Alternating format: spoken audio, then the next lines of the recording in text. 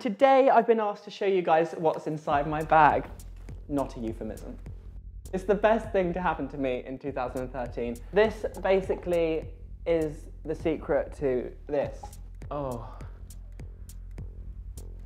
much better. So this is my bag.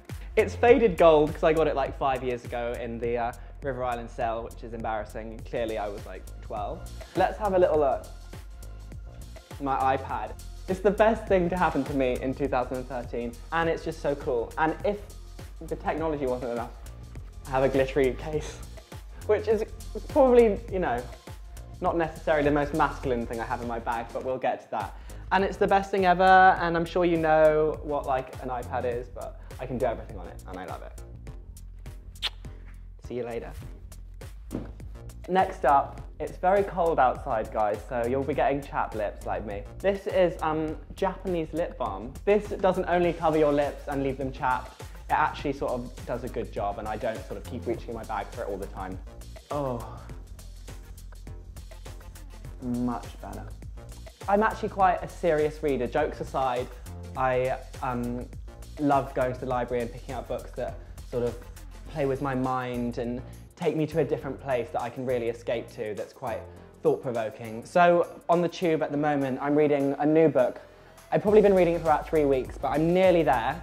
It's Boo, the little dog in the big city. It's yeah, it's really good.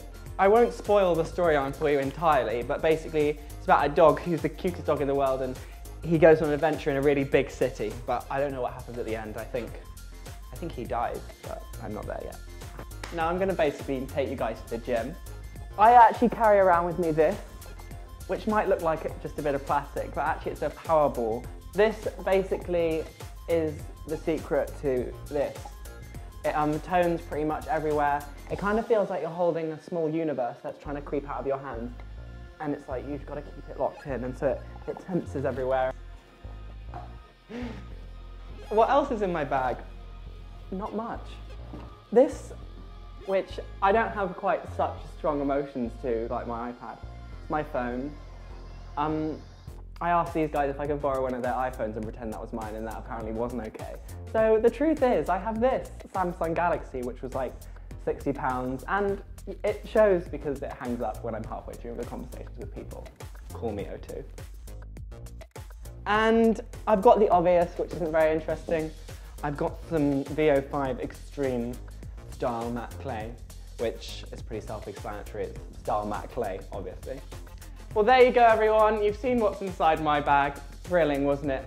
Make sure you comment, rate, and subscribe. And if there's anybody else's bag that you wish to delve into, let me know. Thanks so much. Mwah. Rate yourself.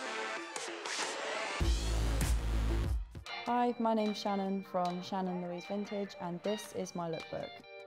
Hi guys, I'm Coco, sexiest dog alive and latest addition to the Fashtag team in London's Carnaby. I got them from Office last year and they cost me about £40, which was down from 120, which is an amazing bargain.